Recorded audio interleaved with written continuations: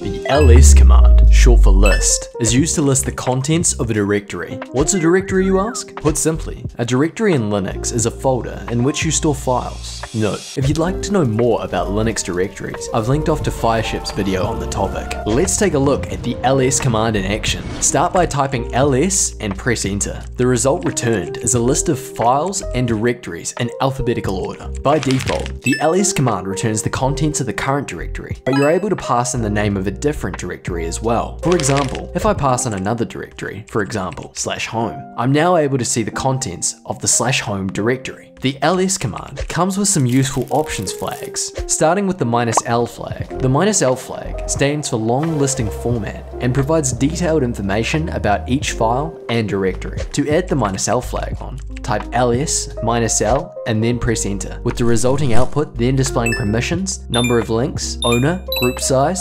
modification date, and name of each item. Another useful option is -a, which stands for all. This option shows all files, including hidden ones.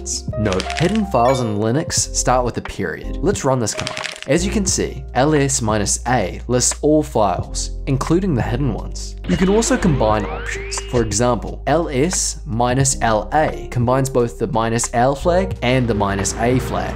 That's it for my introduction to the ls command in Linux. Let me know in the comments if there are any other Linux commands or topics you'd like me to cover. If you like the video, like the video. If you'd like to see more of me, press subscribe. Thanks for watching.